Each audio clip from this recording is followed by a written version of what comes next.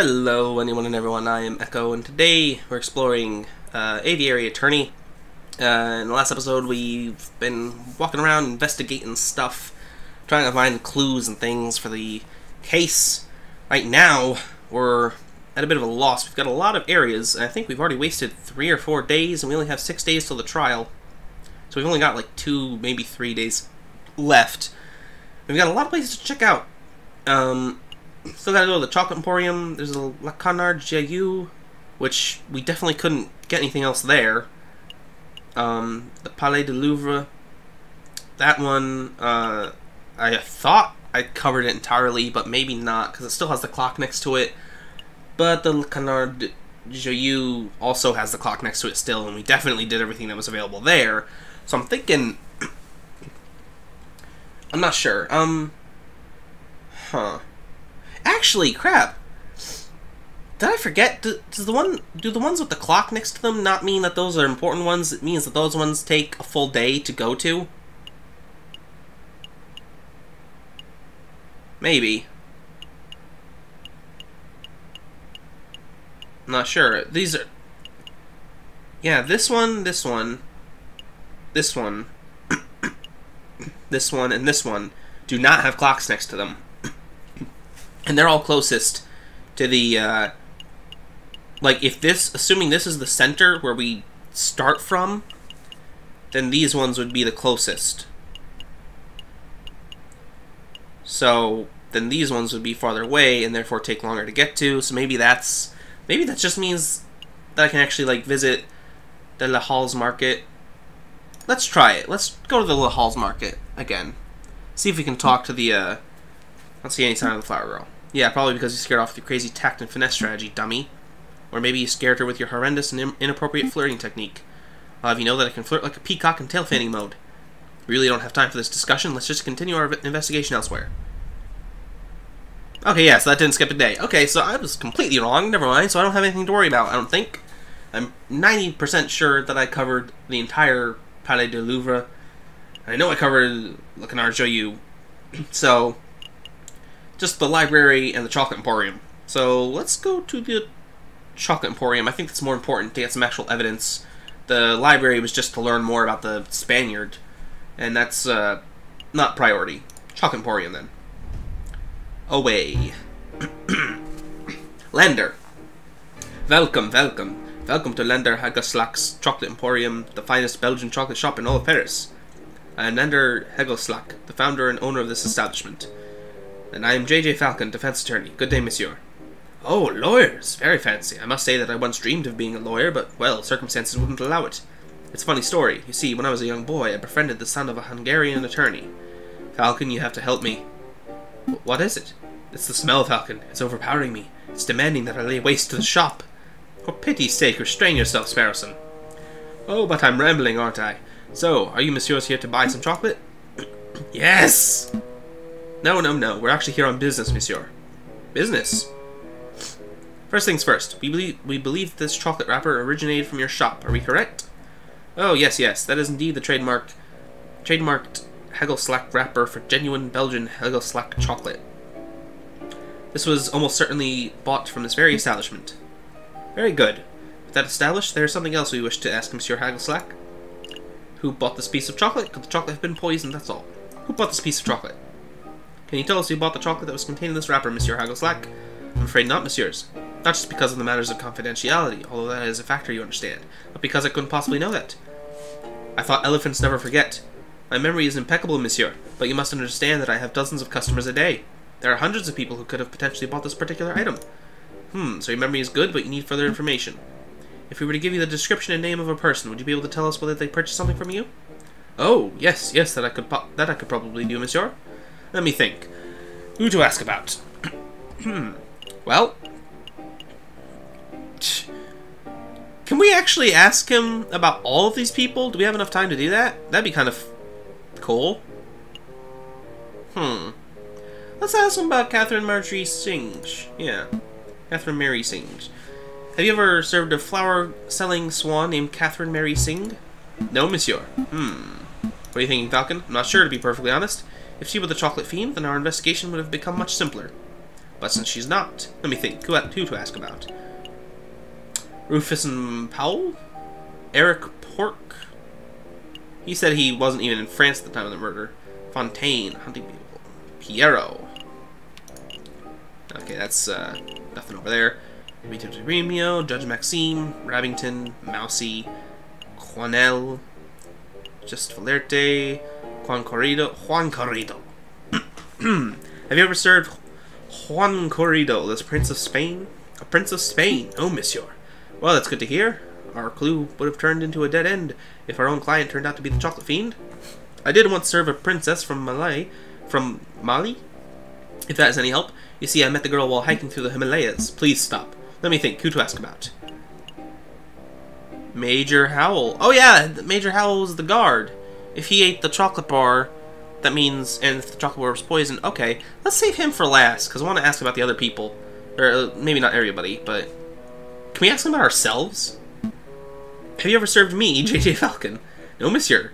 Why? Would you like to buy some chocolate? No, maybe later. Messieurs, I'm growing tired of these endless inquiries. Perhaps you should come back another day. You know, Falcon, it's possible that we just haven't encountered the chocolate fiend yet. Oh no! Rather than coming back here every day and making aimless guesses, we should wait until we have someone specific in mind. You might have a point, Sparrowson. Crap! I didn't know there was going to be a limit of asking him only 3. Thank you for your time, Mr. Haggleslack. We shall return when our investigation is progressed. Anytime, Mr. Ah, fuck. Occasionally, special cinematic scenes marked by an exclamation mark will pop up on the map screen. Okay. These cinematic scenes are only available for 1 day before disappearing, but they take no time to visit. Their viewing is entirely optional. I'm guessing there's one right over here? Les Loops. Okay, let's check it out.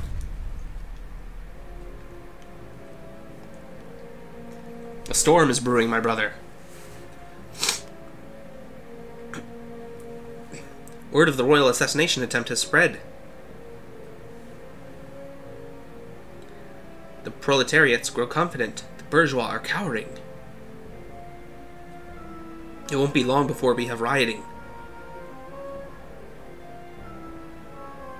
And then, a revolution.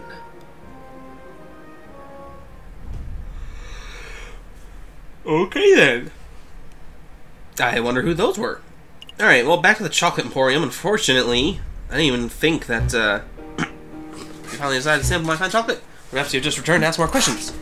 It's just the questions today, I'm afraid. Alright. What's a piece of chocolate? Let's cut right to the chase. Let's ask about Major Howell. Have you ever served a member of the Royal Guard by the name of Major Howell? No, monsieur. Are you sure? Yes, monsieur. I have served many soldiers, but I don't recall seeing a major here in recent memory. What does that mean, Falcon? Have we lost our lead? Not necessarily. It just means that Major Howell didn't buy the chocolate. That may have killed him. There's still the possibility that someone bought the chocolate for him. That's our lead. That's who we want to find. I see. I did once serve a high-ranking officer of the British Army who was on his way to Zimbabwe, if you want to hear that story. No, I don't want to hear that story. Let me think. Who to ask about? Well, crap. Don't tell me I just screwed it up. Huh. Maybe Judge Maxime? Oh. Oh no. We could ask him if he's ever served himself. That would be funny. Who could have... Who might have been in a position to give him that piece of chocolate? Probably somebody who visits the museum?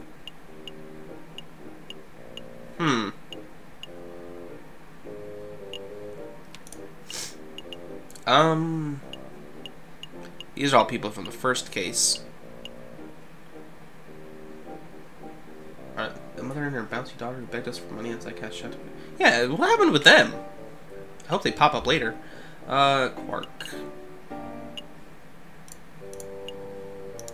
Crap. I think I'm locked into this. I can't ask if the chocolate was poisoned, can I? Alright, well, crap. Just Valerte. Have you ever served a war veteran turned police inspector named Just Valerte? No, monsieur. Let me think. Who to ask about? Damn it! I think I just, like, wasted all my days.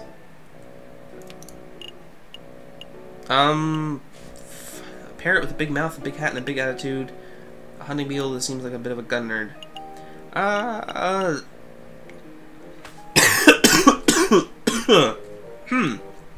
These guys... Sure. Have you ever served a porcupine art aficionado named Eric Pork? No, monsieur. I'm tired of these questions, you know, fast as possible, blah, blah, blah. Yeah. Damn it. How would we figure out who's doing that, though?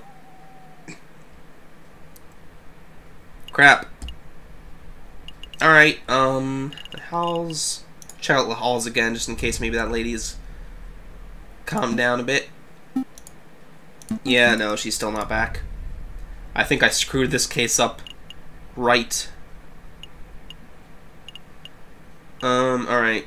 Let's go to the library, the bibliothèque. See what we can learn here. Here for a little light reading, are we? Not quite, Sparrowson. I'm following the hunting beetle's advice. Don't eat poisoned pork? The other piece of advice, that if we want to learn about a member of royalty, we should hit the library. Oh, that makes sense. Say, Falcon, I've been meaning to ask, since we're in a library and all, are you a classic literature fan, or do you prefer more modern works? Readings for squares. I love how that's always an option. If you want to be the Falcon that hates reading, you can do that. That's nice. Well, I mean, modern for their time is kind of classical for my time. I don't even... Whatever. Modern. I like modern novels. Have you read The Three Musketeers yet? It has heaps of romance, intrigue, and action. You would love it, Sparrowson. Don't patronize me, Falcon. Of course I've read The Three Musketeers.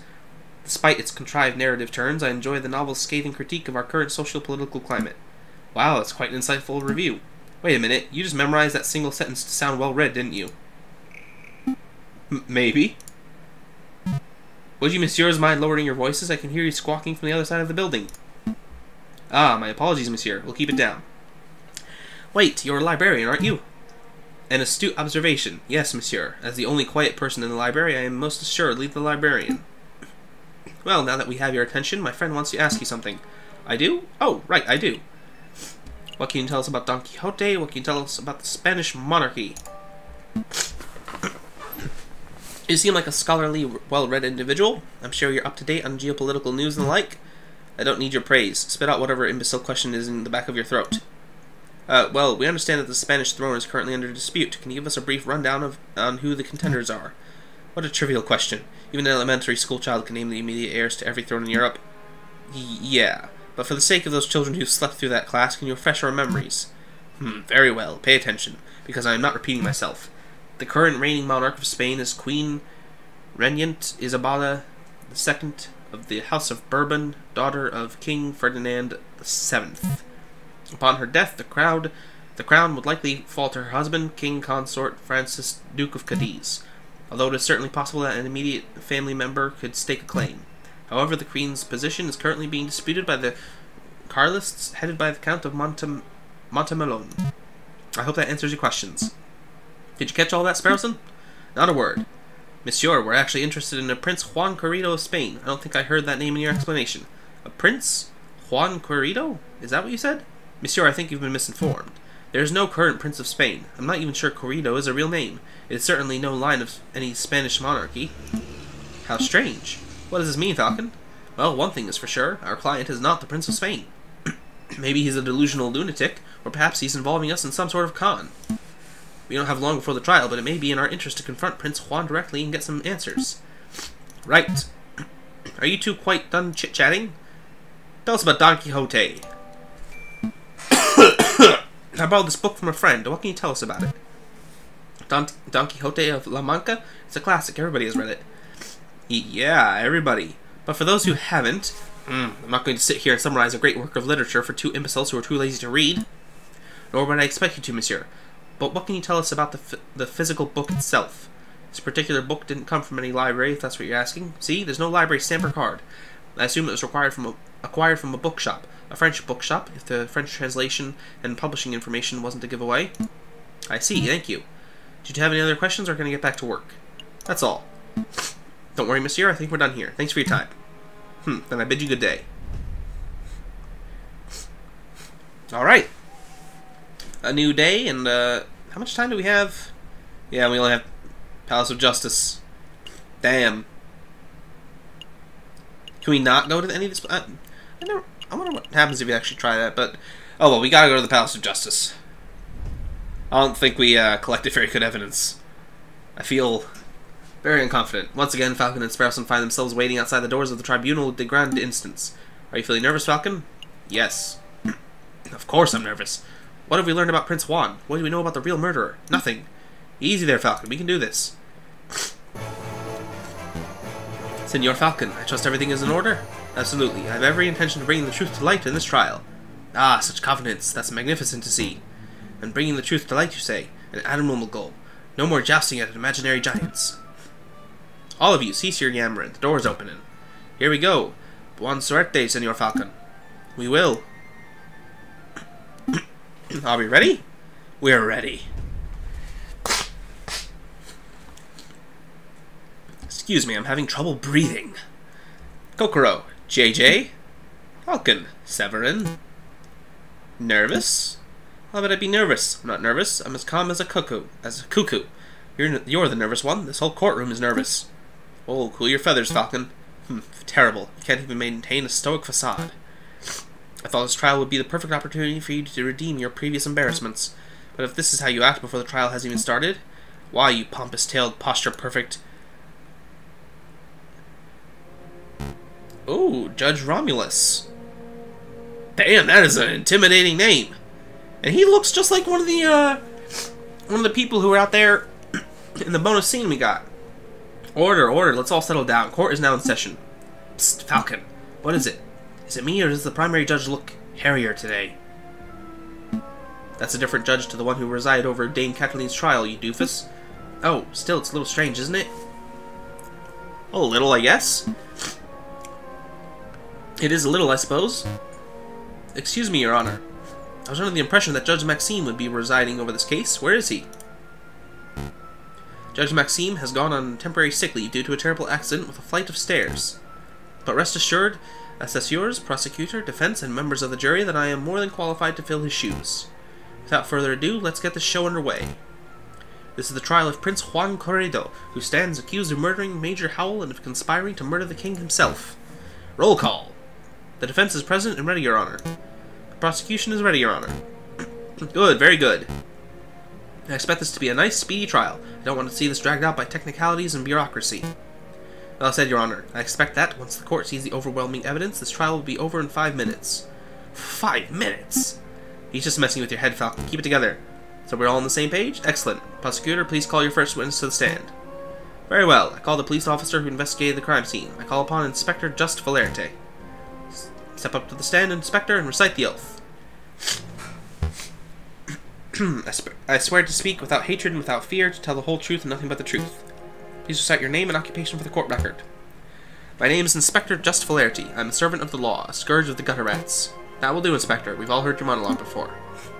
Wow, Kokoro really is going for a speed record, isn't he? Now, can you tell us what you witnessed on the morning of the 7th of January? Of course. At 10 o'clock in the morning, I was called to the Louvre's Grand Gallery by one of the King's Royal Guards. Did he just say o'clock? There I saw Prince Juan, King Louis Philippe, the corpse of Major Howell with a rose in hand, and around 24 citizens. The citizens and the king himself all attest to seeing Major Howell taking the rose from Prince Juan's hand and then promptly dropping dead. And what did the morgue uncover upon examination of the corpse? The coroner determined with absolute certainty that Major Howell died of poisoning. Aside from a prick upon the finger, there was no sign of external harm to Major Howell's body. Therefore, the poisoned rose must have been the cause of death. Putting the pieces together, that does seem very implicated of the prince. I have no further questions. Damn, I was hoping that the coroner's report would determine that the guy died from a freak heart attack or something. Damn, that would make for a particularly speedy trial, wouldn't it? But no, we aren't so lucky. Something else must be amiss in the old bird's testimony. Right, I'll tear it apart. Your Honor, I wish to cross-examine the witness. Falcon, wasn't it? Don't waste the court's time. A high-ranking police officer would never lie on the witness stand. I wouldn't accuse the inspector of lying. I just wanted to make sure that every base is properly covered. Ugh, this sounds like pointless nitpicking to me, but I'll allow it for now. Go on, Falcon, do your cross-examination. He has the right to cross-examination any witness, if he wants. Judge. Select a statement to question. At 10 o'clock in the morning, that's irrelevant. It was called the Louvre's Gallery, saw the prince, the corpse of Major Howell, the rose in hand, and around 24 citizens. The coroner determined that Major Howell died of poisoning.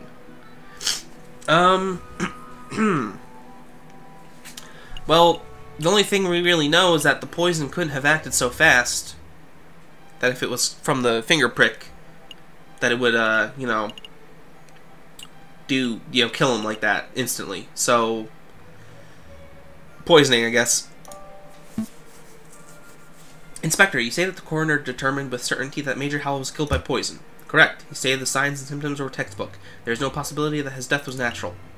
What kind of poison was it? How was Major Howell poisoned? What kind of poison was it? Did the coroner mention specifically what kind of poison it was?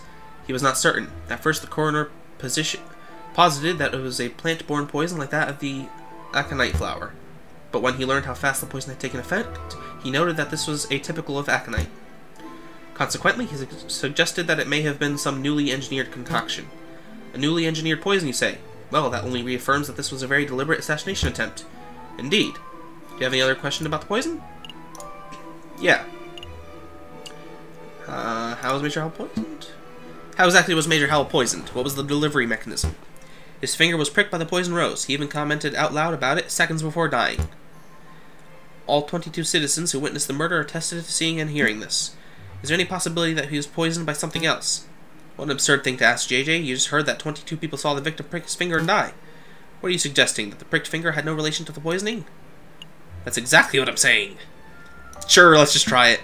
That's exactly what I'm saying. I don't doubt that Major Howell was poisoned, but I do doubt that the rose was the cause. Unbelievable. Only a total buffoon could fail to draw the blatant link here. Jayjay, as tempting as it is to sit here and lecture you on the basics of cause and effect, I'll end this discussion painlessly. Inspector, please tell the defense that you found traces of poison on the horns of the rose itself. That should alleviate all doubt that the rose was, in fact, the poison delivery mechanism. Actually, I can't tell him that.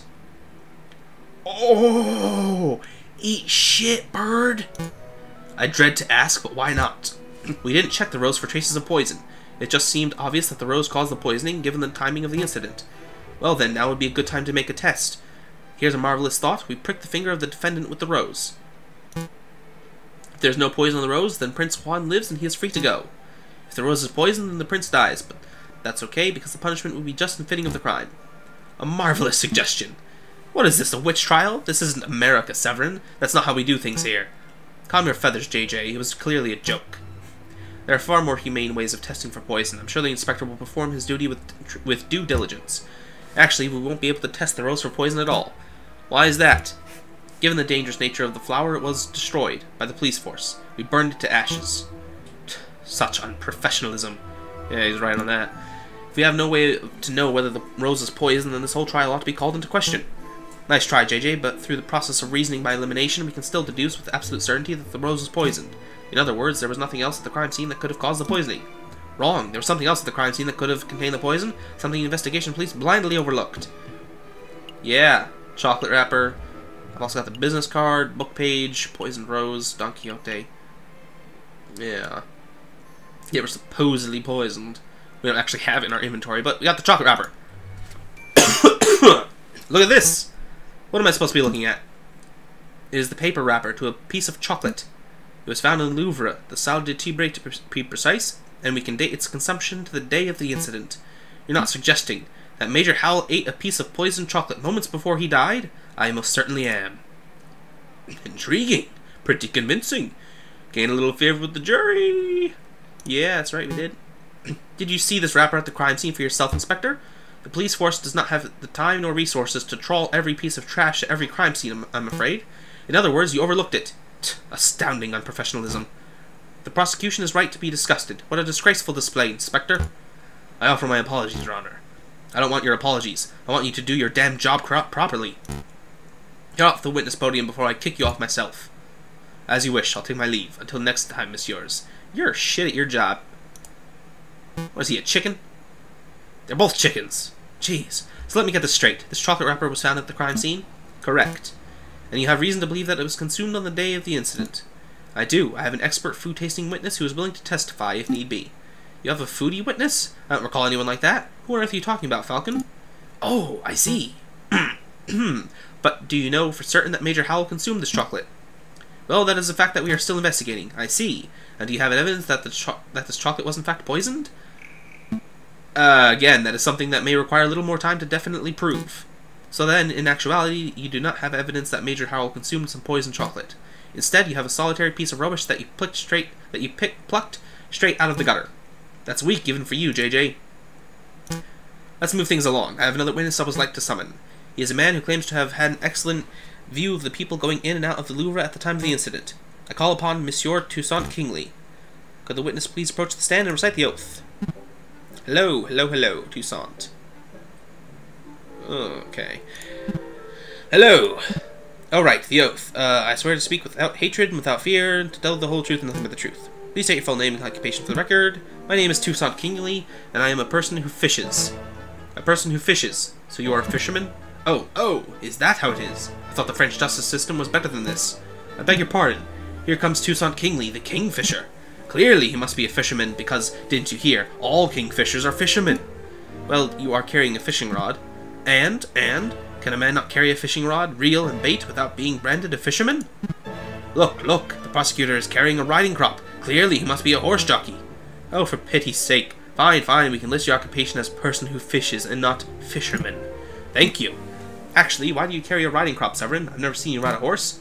I don't know, Jayjay. What do you, a 30-something-year-old with no health problems, carry a cane? This is veering quite far off the course. Could the prosecution please get back to the questions? Of course, Your Honor. Monsieur Kingsley, is it true that you were nearby the Louvre at the time of the incident? Yes, I was sitting upon a railing of the Pont des Arts. The Pont des Arts? That's the new bridge that's just a stone's throw from the Louvre's south entrance, correct? That's right. And what were you doing at the time of the incident? I was fishing. Kingfishers, am I right, Falcon? So you would have plenty of opportunity to see the people who entered and exited the palace. Could you tell us who you saw? Well, the Louvre's a busy place. Naturally, I saw a lot of people. But at 9 a.m., I saw the king, Louis Philippe himself, enter the building. He was surrounded by his entourage, of course. Then, around 9:30 a.m., I saw this shifty-looking fox lurking around the entrance. Your Honor, I object to the witness's use of the term shifty-looking. It's a vague and biased description. No, really. He looked super shifty. I saw him rubbing his paws and cackling gleefully. Then I saw him take out a rose and carefully rub the stem. Rub the stem of a rose, you say? As if he were applying something to the flower, perhaps? Well, monsieur, I really shouldn't speculate. Of course, it was wrong of me to ask such a leading question. But yeah, it definitely looked like he was putting some sort of powder on the stem. Wow, even I wasn't expecting such a bold admission. Members of the court, it sounds like what we have here is a direct witnessing of the defendant readying the murder weapon. The defense claims that the rose was never poisoned, and yet here we have a man who saw the poison with his own eyes. I smell perjury. You do? No question. Goddamn. You saw a shifty-looking criminal readying poison and cackling near the scene of the crime? That's not believable at all. I think you might be right. I wonder if I have any evidence that calls Toussaint's story into doubt. Your Honor, I would like to cross-examine the witness. Really? This nonsense again? I just heard the witness directly describe your client readying poison on a rose. What is there to question? I'm just trying to uncover the truth, Your Honor. Ugh, fine. Do your thing. Go on, Falcon. Go make a fool out of yourself. Cross-examination. Select a statement to question. Which we'll have to do next time, because I'm all out of time for this episode, so I'm going to have to see you all in the next one. And if you made it to the end of this, consider leaving a comment. That'd be pretty cool of you. Thanks. Oh, bye-bye.